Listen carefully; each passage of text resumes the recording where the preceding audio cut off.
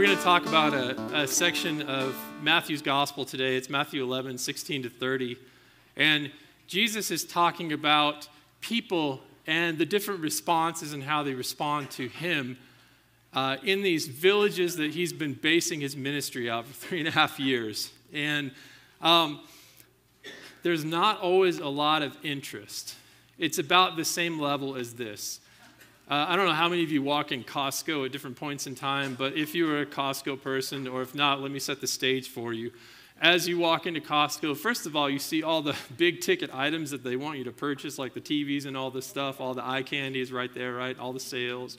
And then as soon as you pass that, there's a booth where there are people always there, and they're trying to sell you cell phone plans or cheaper internet plans or a Traeger grill system, a wood pellet grill some certain times of the year, or other things that you obviously really, really need to have, high-quality blenders and things such nature. And so there are always people, and you got to walk through the gate of all the salespeople, right? And so at first when I would go to Costco, I was trying to be polite, and I would engage people, like, oh, hey, how's it going? And then they would go into their spiel, and I'm there for like the next 2 or 3 minutes listening to a spiel about something that I'm not really interested in. And so then as time went on, I would start looking the other direction as I walked past, and they would still try to talk with me, right? And then I would go a little bit faster with the cart, like I'm a man on a mission, and I'm here for one thing at Costco, which of course is realistic, right?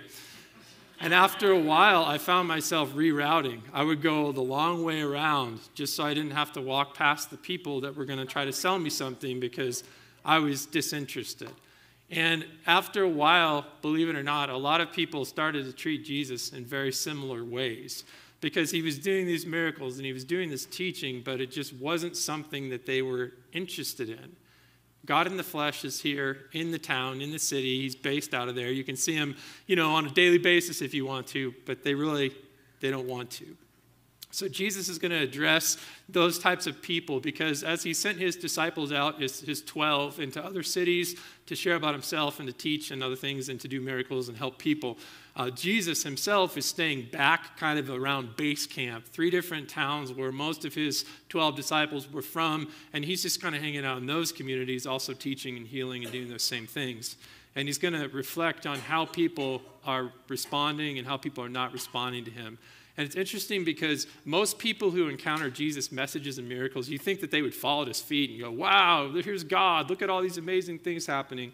But most people are either complacent, they're just apathetic, they could care less, they're not interested, or they're actually critical, and they're criticizing Jesus, and they're kind of attacking him.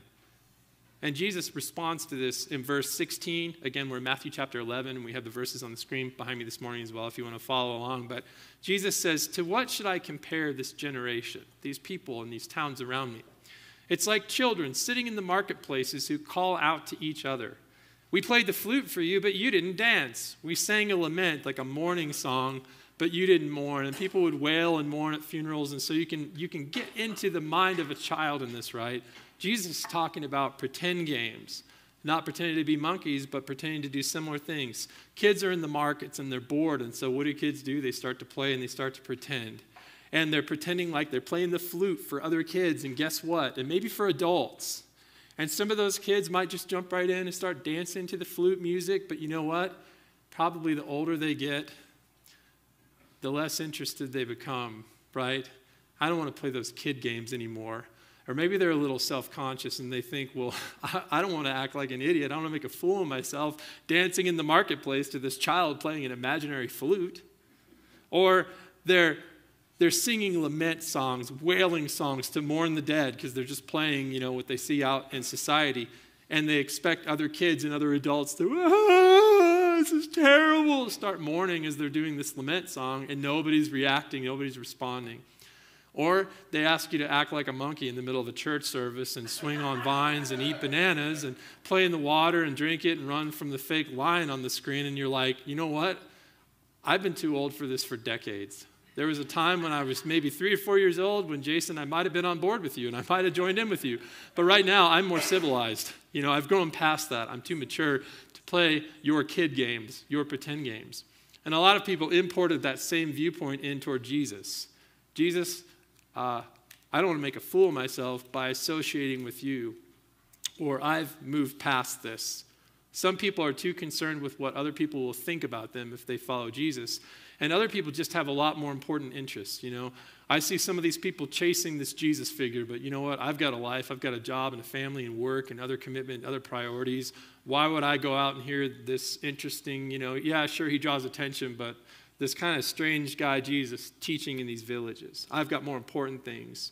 And maybe they see what Jesus is saying. I mean, he's talking about this kingdom that God has that's now upon them. And they're like, this guy, he is following this imaginary thing. He's got something in his head and, I'm not quite on board, or it doesn't seem relevant to me. And for all these different reasons, like a child playing a game and the people that just don't want to get involved, most people, when they see Jesus, they think he's just playing some sort of game and they don't want to get involved with him. And that's how he summarizes people's reactions. And then there's other people who, instead of just staying at an arm's length and saying, I don't really want to get involved, I'm not interested, Jesus, they're actually really critical and they're quick to condemn. In verse 18 and 19, Jesus talks about these people. He says, John, this is John the Baptist. This is Jesus' relative, the one who was baptizing out in the desert. And John had kind of an eclectic lifestyle. He was a prophet of God, so he dressed in camel's hair clothes, which were very, rough clothing. It wasn't refined clothing at all. And he ate what he could find in the desert, primarily locusts and wild honey. So he was kind of this eccentric character who lived a very simplistic life, almost an ascetic type life. And then there's Jesus. And when Jesus comes, he is socializing with all kinds of people, literally every kind of person, the religious people, the non-religious people, and even the tax collectors and sinners. The tax collectors were seen by the Jews as sort of betraying the Jewish nation because they were working to collect taxes for the Roman Empire. And sinners included people like prostitutes or very non-religious people who had lifestyles that Jewish people simply did not associate with because they wrote those people off as like, you're a bad person. And yet Jesus is socializing with them, not only socializing, but he would have meals with them, and he was invited to banquets with them, and he would eat, some of these banquets were nice because people had means, and so they would have lots of fancy food sometimes, or even wine at the banquets. And so Jesus is here maybe with a glass of wine and some food from the buffet spread at the banquet, sitting across from people who are tax collectors and people who had bad reputations in the town and just talking with them. And people became very critical. John didn't come, Jesus says, eating and drinking. He didn't come eating and drinking normal food. Locusts and wild honey are not normal food, right? And so people would say, John's got a demon. He must be possessed because he's acting like that. And then Jesus comes in a completely opposite manner. He's feasting and all these things with people. He came eating and drinking, and everybody says, look, he's a glutton. He's stuffing himself with food, and he's a drunkard. Look at that glass of wine. He probably gets drunk every day. He's a friend of tax collectors and sinners, the people that no one should associate with. And so they're very critical. So some people, on the one hand, respond very critically to Jesus. Other people are just complacent. They could care less. And maybe we see these similar responses today in our society as well. And Jesus is going to address this and the seriousness of it, and also what these people are missing out on by thinking he's just trying to facilitate some sort of a pretend religious game. Both of these groups, though, they're concentrating on their own perceptions. The people that think Jesus, is just playing a game, they see Jesus as kind of irrelevant. And then the people who are being critical, they're focused on Jesus, but they're not focused on their own critical spirit. And so most of these people, they're looking at perceptions, and they're kind of judging Jesus without knowing his true motive. And so Jesus has this next statement, and I want to tell you up front, I don't know exactly what this means. Because God is big, and the Bible has a lot of things in it, and you read them and you think, what in the world is this person talking about? Here's what Jesus says. After talking about the ways people are responding, he says, yet wisdom is vindicated or proven to be right by her works or by her deeds. Wisdom is proven right by her deeds. What are you talking about, Jesus? What does that mean? I'm going to give you my best guess, but I might not be right. So just a caveat there. In the book of James in the New Testament, James talks about wisdom. And one of the things he says about wisdom, he says wisdom from above, or heavenly wisdom, is pure and peace-loving and gentle and compliant and full of mercy and good fruits. Doesn't show favoritism. It's not hypocritical. And so it seems like James and other people in the Bible, when they talk about wisdom, it's not necessarily what action is wise, it's how you go about it, oftentimes that contributes wisdom. And so as you're doing something, is it pure? Is it of good motive? Is it going to promote peace? Is it being gentle toward people? Is it merciful? Does it show favoritism? Is it hypocritical? You've got to look at the motive. You have to look a little bit deeper. And I think what Jesus might be saying here is if we truly want to know whether or not an action is wise, we need to consider how it's approached by somebody. Is it gentle? Is it critical? Is it harsh? Is it peace-loving? How is the approach? And also, what's the motive? And the tricky thing about that is a lot of times we don't know what someone else's motive is. And for example, I think Jesus is applying that to what they thought about John the Baptist and about his different eating habits. If you want to know whether or not it's wise to live in the desert and eat locusts and wild honey, you need to see how John's going about it and what the purpose is and what his motive is. And if you are going to criticize Jesus for socializing with all these people over food and wine, you really need to know what is Jesus' motive and how is Jesus approaching the people, right? And I think that's a good bit of truth for us, even if that's not exactly what Jesus meant, just to take that principle and to kind of look at it. It's thought-provoking, because I think it's easy for all of us to judge people based on our own perceptions. And people misjudge Jesus based on the way that they saw him, the way Jesus appeared to them. And it's easy for us to do the same thing. So instead, maybe it's more important that we look, when we see something that's questionable that someone is doing that maybe we wouldn't do ourselves, to look a little bit deeper and say, well, how are they approaching that? Is it in kindness? And what's motivating them? And to get that answer, you'll actually have to have a conversation with the person and say, I noticed that you are approaching things this way. Can you tell me why? Because oftentimes when we clarify why we're doing things one way, other people realize and they learn, I shouldn't have been critical of that in the first place. And so Jesus is getting a little bit into motive there. But he's saying, essentially, if you're going to be disinterested, make sure you're being disinterested for the right kinds of reasons, not with the wrong motives. The next thing Jesus is going to challenge people to is to reevaluate kind of where this road is leading them. They are not interested in Jesus. They don't really want a lot to do with him. They're not responsive at all. And so by not responding to Jesus, how does this play out over time, over a lifetime and even over an eternity? Where does it take you to when you don't respond to Jesus and you think he's playing kids' games? In verse 20, it says, then Jesus proceeded to denounce the towns where most of his miracles were done because people didn't repent. Repent just means think differently. They didn't embrace Jesus' teachings. And he says, woe to you, Chorazin. Woe to you, Bethsaida. Chorazin and Bethsaida were two towns, and I'll show you where they're at on a map in just a moment. Woe sounds like a crazy word, right? Like a word of judgment, but it's actually a word of sorrow. So when Jesus says, woe to you towns, he's looking into the future and seeing what the fate of these people is who have rejected him. And he's grieving over their future fate is what he's doing. The people who inhabit these towns, Chorazin, Bethsaida, and we'll see Capernaum in a moment, which is where Jesus' ministry is based out of. Here's a map that I want to show you. So this is current day map. It's Google Maps, obviously, so we're not in the first century here. We're in the 21st century. However, on this map, you'll see the kind of the tree symbols. They have the little map symbol and have a tree on them for national parks.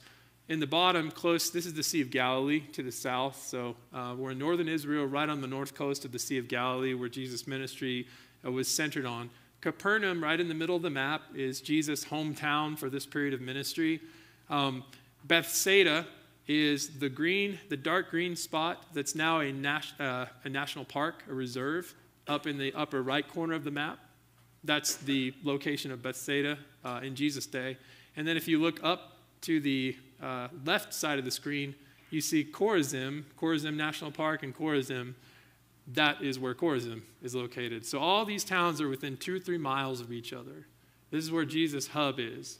And these are the towns that are, resisting him, even though they've seen the most of what Jesus has been involved in doing. And he's saying, I grieve your fate. Why? Next, Jesus says in verse 21, for if the miracles that were done in you had been done in Tyre and Sidon, we'll talk about what happened in Tyre and Sidon in a moment, they would have repented in sackcloth and ashes a long time ago. So if they saw what you're seeing, they would have come back to God in a heartbeat. But I tell you, it's going to be more tolerable for Tyre and Sidon on the day of judgment than for you. So Jesus is again grieving what's going to happen when these inhabitants of these towns that didn't respond to him stand before God in judgment one day. Skipping up to verse 24, he says, I tell you, it'll be more tolerable for the land of Sodom on the day of judgment than for you. Now, if we go back to our Old Testament, and you've heard the name of Sodom somewhere before, their guilt, Jesus is saying, is greater than that of Tyre, Sidon, and Sodom. Because what they're seeing is God's power with their own eyes, and they're still rejecting him. They're seeing Jesus as God in the flesh in their midst, and they're rejecting him. And so Jesus says, you'll be held even to a higher accountability than people from these towns that you would consider to be very wicked places that you've heard of in your history. I want to give a little bit of background on these other cities. Tyre and Sidon, Isaiah describes them in the Old Testament. And the way that they're described is a town that's prostituted themselves to every type of worldly pleasure. So anything out there that you can have, experience, buy, just for yourself, self-gratification, they're all about that. They were right on the coast of the Mediterranean Sea, and so they had a lot of wealth from trade routes that came right into ports in Tyre and Sidon. So they had ridiculous amounts of money and resources that could fuel everything their heart desired. So just let your imagination run wild, and you'll get a few ideas of what they were about, perhaps. And eventually, God, through Isaiah and some other prophets in the Old Testament, said, you're going to be destroyed, your cities are, because of the way that you're living. But then you're going to come back again, and they did in the Roman Empire. But they were destroyed by Persia and Greece in ancient history, and the Jews knew that. That was their fate.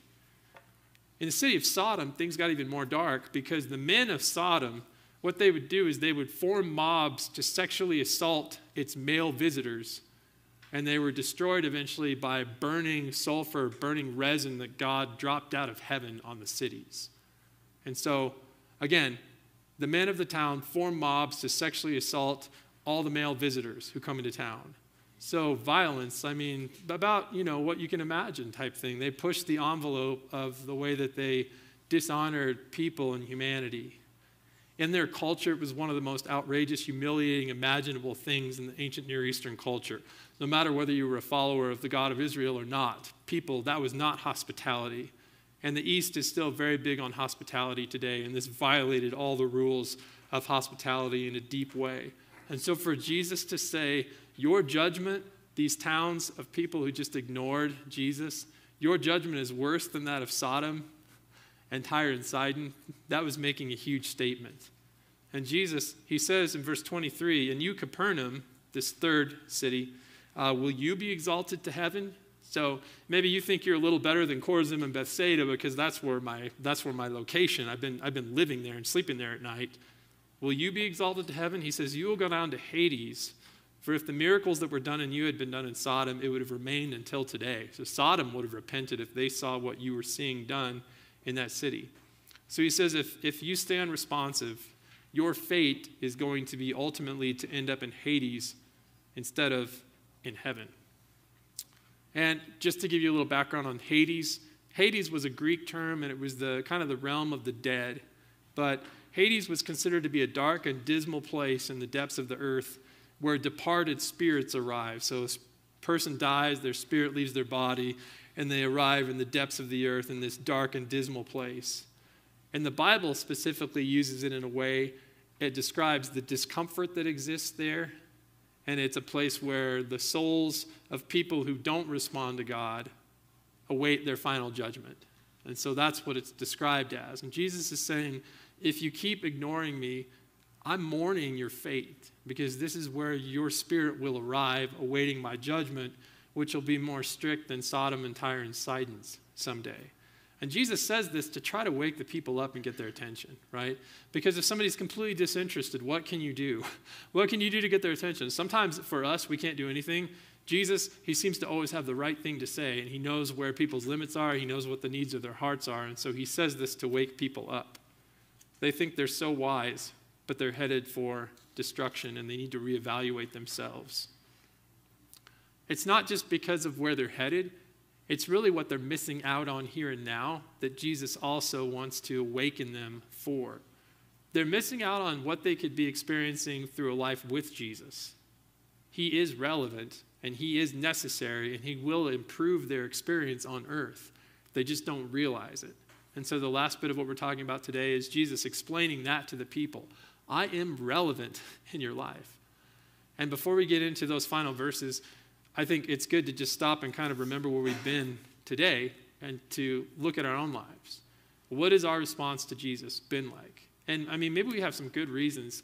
I have friends who have had very painful experiences with different religions in the past. And for that reason, they will never walk into church probably the rest of their life. Maybe they're disinterested in God because people have told them things about God that aren't accurate. And so they're viewing him wrong. Or they've had bad experiences with people who claim to know God. And they're like, I don't want any part of that. But as you get to know Jesus for who he truly is, and reading Gospels like Matthew in the Bible is a great way to get acquainted with him. But as you see Jesus for who he really is, Jesus is saying, I'm someone worth responding to. I am relevant, and it will improve the way that your life is here on earth. And so I want you to reevaluate things. Because if these towns, they saw a piece of Jesus, they saw Jesus and they saw different things he was doing, and they were unresponsive, and Jesus was concerned about their future. Maybe he's concerned about our future as well if we've just sort of been very complacent or even critical of Jesus in our life up to this point. So part of it's relevant for us perhaps too to kind of look at ourselves in the mirror and say, who am I in this story? Who am I in this picture? And also, what can I see about Jesus and about God? I want to finish by talking about Jesus' relevance this morning. It says at that time, so right at the end of saying those things, Jesus shifts gears. He says, I praise you, Father, Lord of heaven and earth, because you've hidden these things from the wise and the educated and revealed them to infants. Yes, Father, because this was your good pleasure. Another thing about these towns in Galilee, Galilee was a hub for the Jewish religious elite. They called themselves Pharisees. There were about 6,000 people who followed more regulations to be kind of like qualified to be a Pharisee in the Jewish faith. And a lot of them were camped out around the Sea of Galilee in these different villages. So very, very committed Jewish people had lots of religious traditions, had lots of education in the Old Testament scriptures as well. And they thought they had all the answers. And yet they were some of the ones that were the most critical of Jesus. And Jesus is saying, you've hidden these things, the truths about who Jesus really is, and the power of God being revealed through these miracles daily in their midst. You seem to have hidden these things from the wise and the educated people, the religious leaders who thought they had all the answers probably. And this one thing it tells us is that no amount of education ever guarantees that we're going to know God or see his importance in our lives. So you can give somebody all the education that you want, and that's not necessarily the thing that's going to do it. I think that God does reveal truths about himself, and we can learn more about God. But let's say you have a friend, and your heart really goes out for that friend to also want to know Jesus and follow Jesus. You can share all the right information, but even having all the right information doesn't guarantee that somebody will be interested in Jesus. And so he's explaining some of these bigger principles before he talks about how relevant he is. But he says at the same time, you've revealed them to infants. Not necessarily babies that are 6 months old, but people who spiritually are a lot less mature. The tax collectors, the sinful people who were following him, who said, man, this guy's doing these miracles. There must be something going on here. Look at the things he's teaching. I've never heard words like this. He seems to have the authority of God. This is amazing. The people who didn't have all the answers were the people who were gravitating toward Jesus. And Jesus says, isn't that ironic? He says, Father, this was your good pleasure. God actually enjoys giving glimpses of himself to people who are helpless and needy, who don't think they have all the answers. Because a lot of things in God's kingdom are upside down. The people that this world prizes and lifts up and looks up to, and celebrity, the celebrity aspect, those are not necessarily the people who are in Jesus' kingdom doing what's pleasing to him.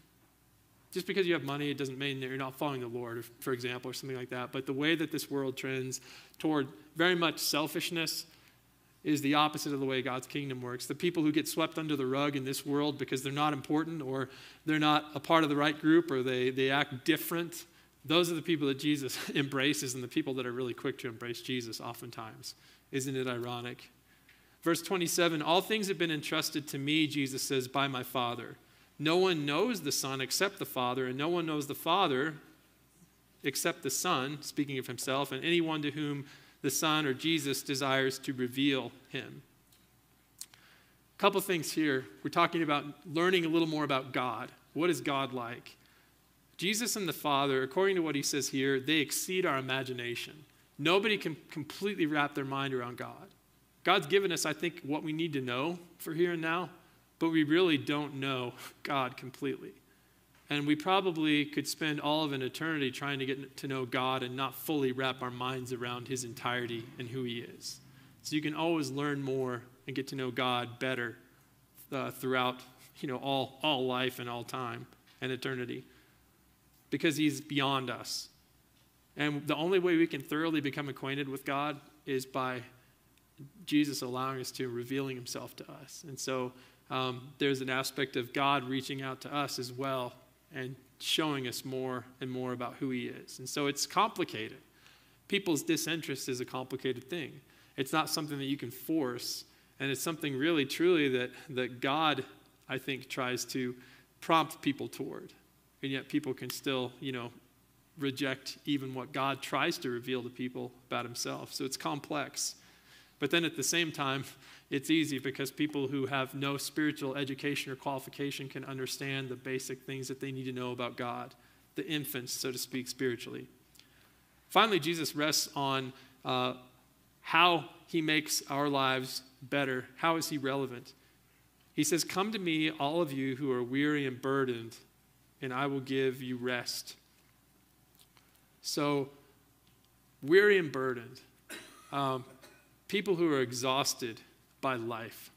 And maybe you feel like you're just exhausted by life, or struggles that you face, or traumatic experiences you've had, or trials, or any kinds of thing, number of things that have kind of hit you in life. You're exhausted. But also when it talks about burden, Jesus is talking about the religious burdens. There were so many requirements to be a Jew and to be respected as a Jew in their society. They expected you to follow so many rules, and even things that weren't based out of the Old Testament, rules that they kind of came up with. And so it's like, here's some rules, and here's some more that we think would be good for you to follow. And if you can keep all these rules, you might be considered someone who belongs in our religious culture in that day. And so people had so many requirements pressing down on them from every angle. And they're like following God was just burdensome because they'd been told the wrong things about God and about following him and how to approach that. So Jesus says, if you're weary and if you feel like the religious requirements that have been put on you are too much, come to me and I'll show you what rest is like. I'm going to take all that off. I'm going to share things. I'm going to shed things from you. I want to make your life easier. Some of you haven't had an easy life as a follower of Jesus. And I'm not saying that it's going to be easy in the fact that there won't be any suffering or any trials. But all these burdens, they get distributed. The next thing Jesus says is, all of you, take up my yoke. We haven't gotten into any yokes today because yokes are used for teams of horses and oxen, and today most people use tractors, right? So this is kind of archaic as far as the terminology, but the picture is really cool. So a yoke is just a harness that's put around a horse, a donkey, an ox, a plowing animal. And so if you team animals up, you have a team of horses or a team of oxen who all have these harnesses on. And if you're plowing a field and you harness a couple of animals together, then they both share the load and the weight of whatever implement they're pulling behind them. And Jesus doesn't just say, get in the yoke with me. He says, all of you take up my yoke. So all of you, he wants everyone who follows him to jump into the yoke. And so this is a burden now that's spread out among millions of people worldwide who are followers of Jesus. And certainly within local communities that we call churches, it's a family thing. And so we're all bearing each other's load and each other's burdens and not alone. Jesus is right there with us, walking with us as we go through these things too. We've had people in our church experience some just horrendous health issues and surgical complications and death of family members, even their own kids in the last few months. I mean, lots of hard things. And you don't always have the words to say to someone like that. You can't make something go away. You can't say the right thing, but you can be present with someone and you can help take on the load of caring for those people as they walk through those circumstances. And I think that's what Jesus is saying, and that's one way that we find rest, He takes the weight of our burdens, each of our burdens as we experience them, and he spreads it out among everyone in his kingdom. And specifically in these local churches, among people in the local church families, and we care for each other. And so life is easier because we all share the burden. We're all hooked up together and harnessed with Jesus. Next, he says, learn from me. And the way that you would teach a less experienced animal how to plow, you just put them in the same harness or yoke with a more experienced animal, and they'll take them through the ropes, right? And after 1,000 times going through the same pattern in the field, even if you're a donkey, you kind of get the idea. This is what we do to plow the field, right? We do this thing, and you've learned it from example. And Jesus is saying, if you team up with me, I will teach you how to navigate life, and you'll be able to avoid some of the pitfalls that you fell into in the past. So walk with me, and I'll point out the problem areas. I'll get your attention. I'll guide you as we walk through life together. He says, because I'm gentle and humble in heart. And so some teachers, I don't know if you've ever had interesting teachers in your lives, maybe elementary school or high school or a college professor, but somebody who was maybe less than gracious toward you. Very strict, required a lot of things, very much a disciplinarian, authoritarian kind of person who said, this is my way, and if you want to survive this class, you're going to do it my way. And it was tough to get through it. Jesus is not that kind of teacher. He says, I'm gentle and I'm humble. I'm careful with you, and I understand your shortcomings. And I don't think, I'm not going to act like this high and mighty person, which is God in the flesh he'd be entitled to. I'm going to treat you as if I'm serving you in this process. I'm going to be patient with you as we walk through it together. And he says, you'll find rest for yourselves. And it's actually rest for your souls. An inner rest that you experience on an emotional and a psychological level. That's what you're going to find. For my yoke is easy and my burden is light. So he says, even if life gets chaotic, you're going to have this peace that you don't quite understand, you can't quite wrap your mind around, that's going to walk with you and kind of cover your soul, soothe your soul as you go through all these things. And so really, if you want your life to be something that's better, something that's more enjoyable, that's easier than doing it yourself and pursuing everything that you think is great in life, you need to connect with me and get into my yoke, because it'll be lighter for all those reasons. You need to realize that I really do care, that I really do want to enhance your life, make it better in so many ways. And so that's the thought from today. The overall picture is Jesus is speaking to people who have rejected him, who see him as irrelevant. They're not responsive. And Jesus says, first of all, take an honest look at me and the way that I'm acting and what I'm doing. And when you see my motives and you see my approach, maybe you need to rethink your assessment. Also, if you think I'm playing kids' games, there's more to it than that.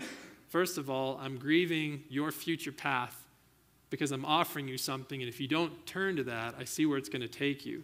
But also, I'm incredibly relevant, and I have this ability to lessen the burdens and improve your life every step of the way if you could only see it. And so it's his heart just kind of bleeding for the people in these towns to recognize him. But ultimately, it's left up to them. And ultimately, it's left up to us. What are we going to do with Jesus, and how are we going to respond? And that's really the message, I think, from Jesus to us today. Let's go ahead and pray together.